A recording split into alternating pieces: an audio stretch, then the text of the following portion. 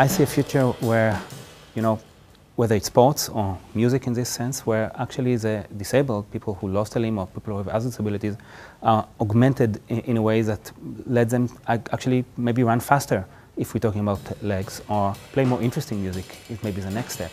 And it will be interesting if, as Jason just mentioned, that some metal drummers that are actually envy of him, envy of a drummer without an arm. That will be an interesting scenario to watch.